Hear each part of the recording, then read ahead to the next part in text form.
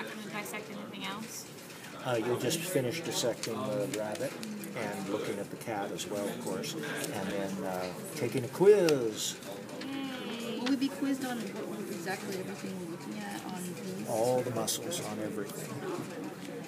So from shark to bunny and cat. See how that edge just lifts right up there? And so that's what you want to do, and take either a blunt probe or a finger or something and work underneath it so that you can see the extent of trapezius.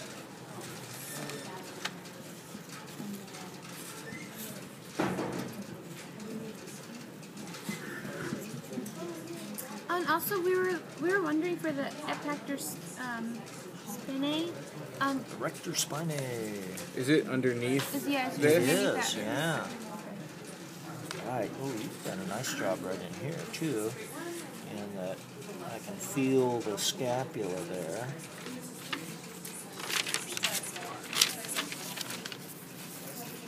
There you go. I can feel the scapula there.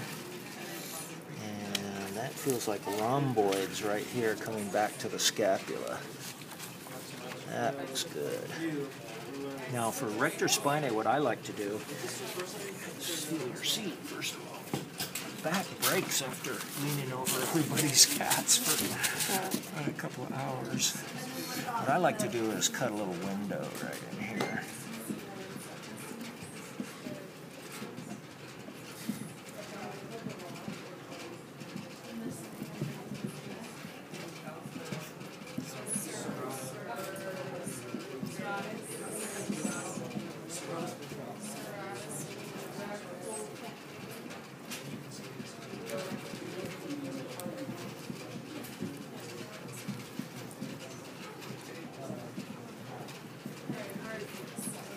So latissimus dorsi is this big blocks of muscle running all the way along. And so this is homologous to the epaxial muscles, so the muscles that are running along the back of the shark. Ooh, it's all hairy. You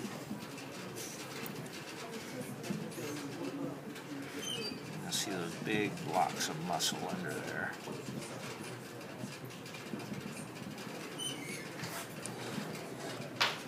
So erector spinae extends the spine.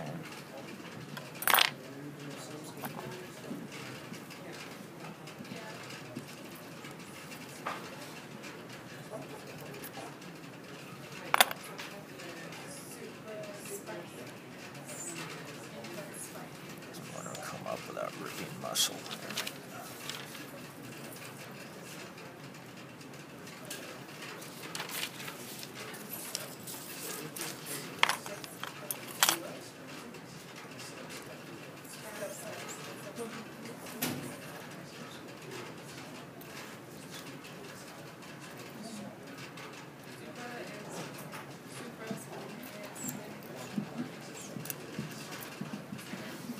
Chopped it up a little bit, I apologize.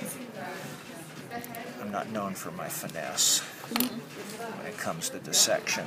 So yeah, erector spinae group running all the way along here. That's the back strap on the deer, the filet mignon on the steak, if you're a carnivore. And that extends the back. So what's the difference between a erector spinae and then the costals? I'm not sure what you're asking, like the intercostals, or Yeah, just completely different muscles? Isn't inside the intercostal the whole entire muscle that runs against? No, the intercostals are in between the ribs. Oh, I'm sorry. Intercostal, costal means rib. And so there's the external intercostals right there between each rib. And what was the back muscle again? Rector spinae group. Okay, I'm sorry. And that's going to be under epaxials. Okay, you just want us to know the group. Okay. That would be external intercostals. Where that fat is, I can feel a rib there. That'd be external intercostal. And the external intercostals are the equivalent of external oblique. So same basic muscle, same basic fibers, but there's ribs grown in between.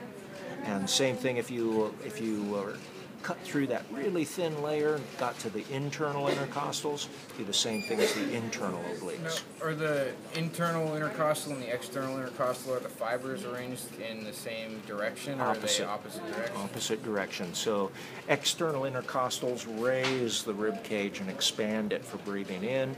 Internal intercostals squeeze the rib cage for blowing air out. Now, actually, maybe we should work right up here since we've started this little opening. Because we need to look at your obliques. Got it? Oh, did you start them? Looks like you didn't work on it. You may be able to find them right here. Here's the rhomboid group. It is, yeah, right above the scapula, rhomboids.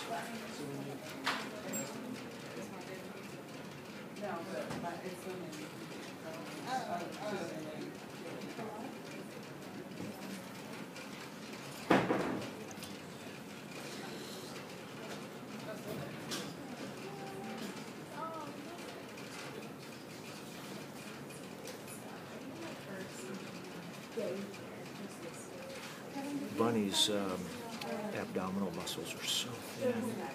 It's really hard to figure out where one They don't starts. outline rabbits as well in this lab manual. I was like disappointed because it's all cats. You know, that is the bias. I mean, people have been using cats for years Yeah, I know. in these classes, and rabbits are a fairly new thing. And there really isn't as much information. And their muscles are smaller and a little more delicate. One of the reasons they use cats. And this is more red because more oxygen goes to it because it's used more, right? Yeah, that's probably so. Yeah, it had a lot more blood supply, so it has that kind of reddish look to it. Oh boy. Drop it. So fun.